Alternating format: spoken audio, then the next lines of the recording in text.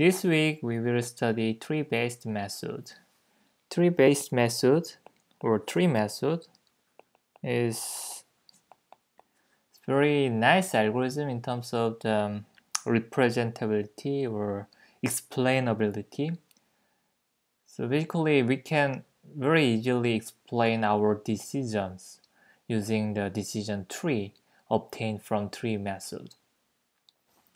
So basically the tree-based method recursively split your input space using some binary decision. So recursive binary splitting is a basic philosophy of tree-based method. For instance, if you have two input predictors, x1 and x2, from the entire input space or input predictors, at each iteration you introduce one binary decision like whether x1 is less than or equal to t1 or not. So this is true, this is false. This is the first decision, and then make some function value here and here. So basically at each time you increase one more regime, you can choose your output. And next iteration you can add one more binary partition for one of area or regime.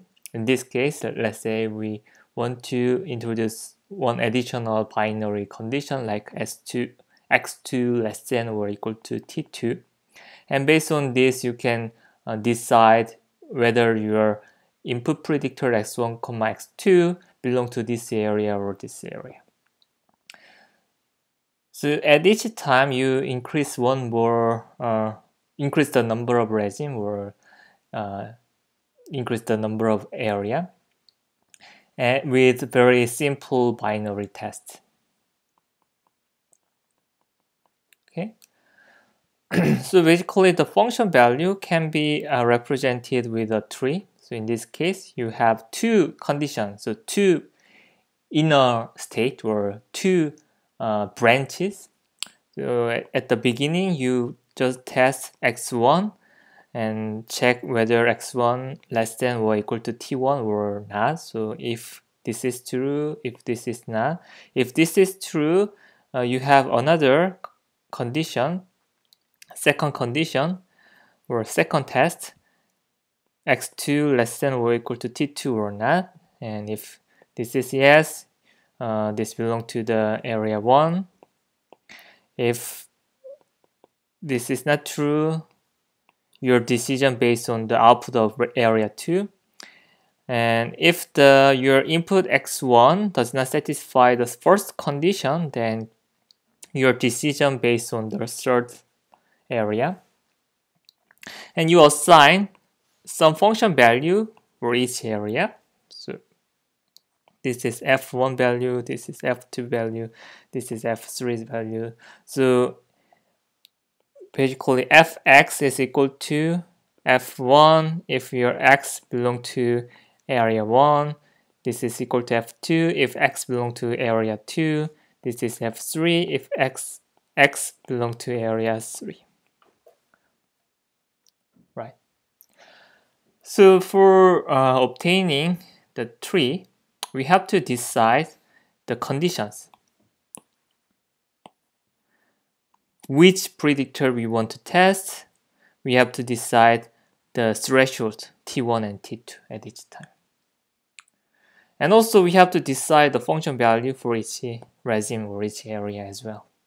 So this is the learning of tree. Okay, so how to find the nice tree. Basic method is greedy approach. Greedy approach just is very myopic approach. So at each time you just think the one step ahead. Okay, so you just focus on just one additional condition and how much gain we can obtain from the one additional condition and one additional function value. Okay, so at each time you can define a loss function, for instance for regression task using this is xi belong to Lm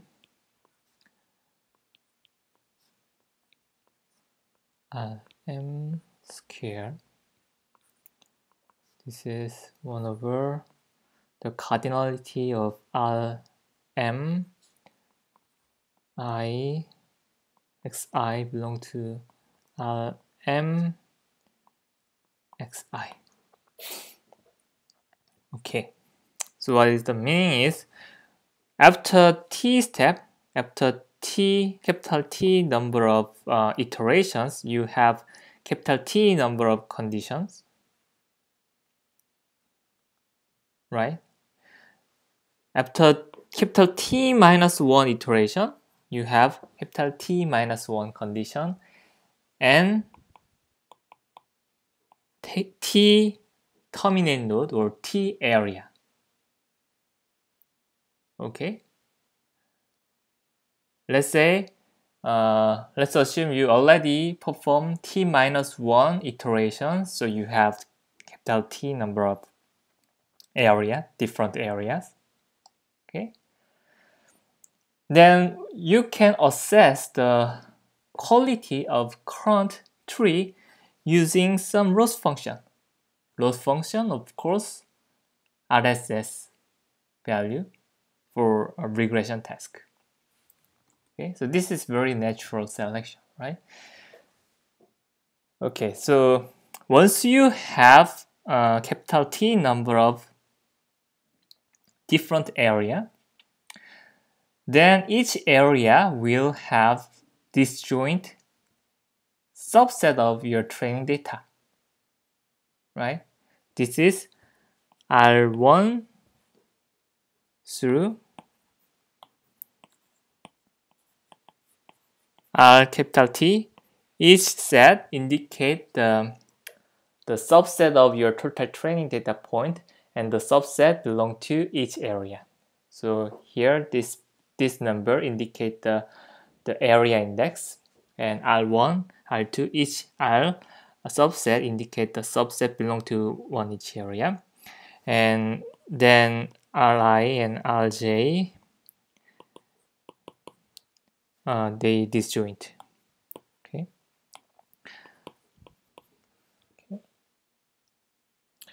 Right. So let's assume you already perform T minus 1 iteration and you have capital T number area. In that case, the best decision for each area is just average. Okay. So this is very easy to check. So you can very easily verify this argument. If you have RSS residual sum of square root function, and you have to decide one single value for one area, then the best decision is the average. Just taking the average of your input data point. That's it.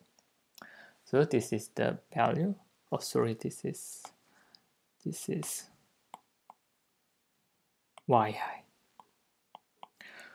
Okay. All right.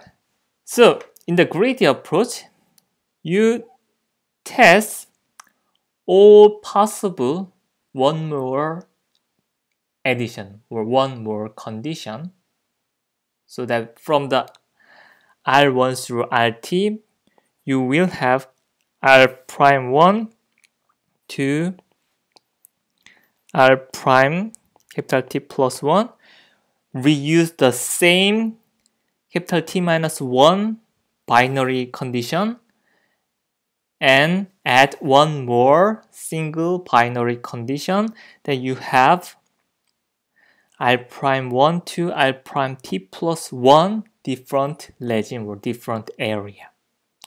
And using these new partitions, you can compute RSS value again, right?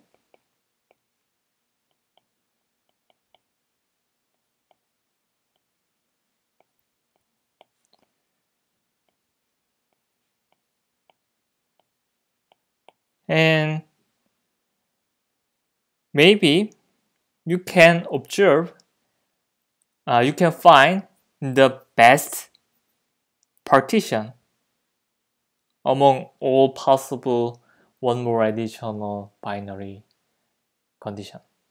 Okay, so from the previous t minus 1 condition, you can just add one more partition condition, binary condition, and then using capital T condition, you can define this RSS function and you can check the quality of newly built tree based on previous tree. Okay,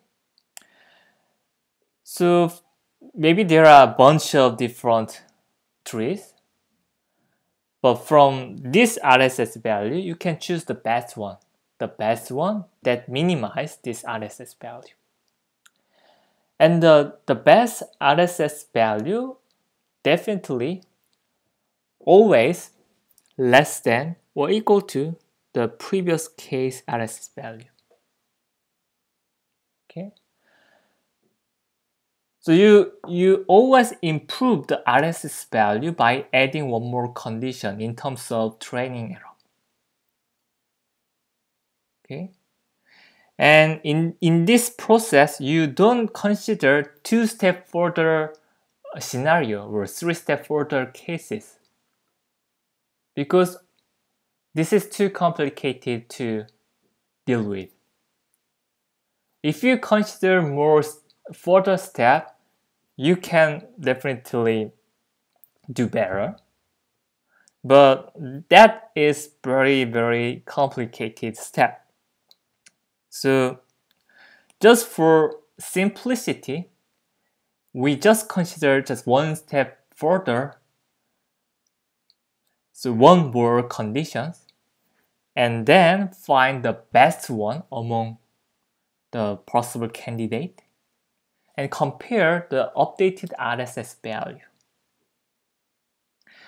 But since we always observe better RSS value by adding one more condition, if you just look at this RSS value, you will always add one more condition every iteration. So in the end, you will have the condition as much as the number of data point, and you will have a 0 RSS value.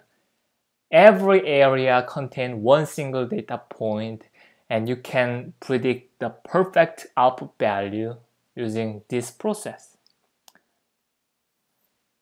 But the most important thing is test error.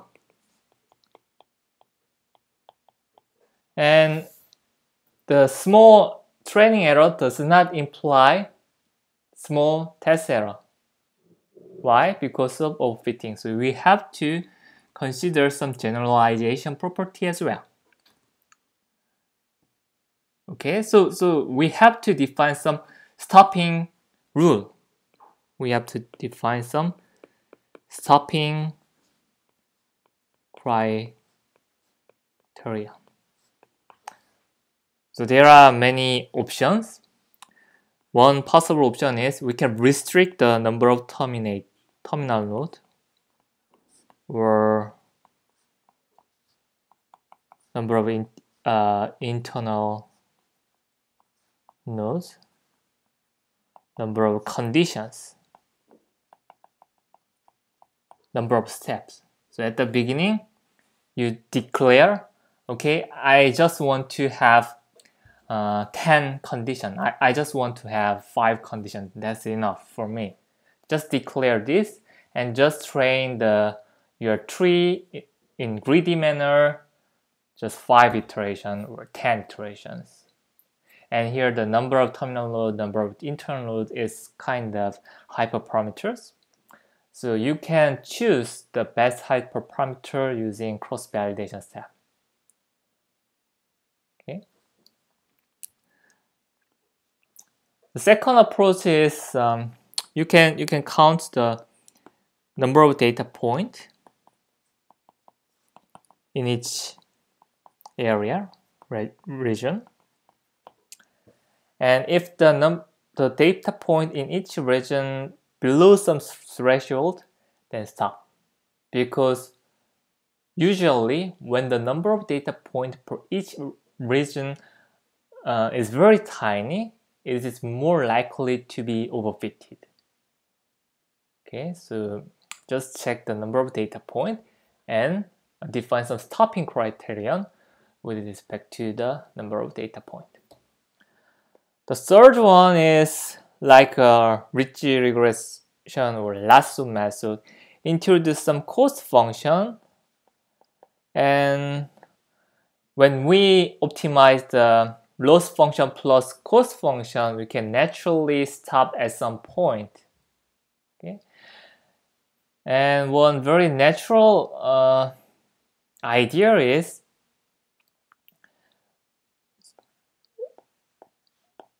for this case, add some additional cost that just consider the number of internal node or number of terminal node using some hyperparameter alpha. So when alpha is high, naturally this cost function strictly restrict the size. So you might have very tiny depths with very tiny number of terminal nodes. But on the other hand, if you set alpha close to 0, then this cost function is very easy to be ignored. So your depth becomes very deep and your tree will have bunch of condition and you will have many different regions and terminal node and so on. Okay, so again, this is hyperparameter. You can choose the best hyperparameter using cross validation.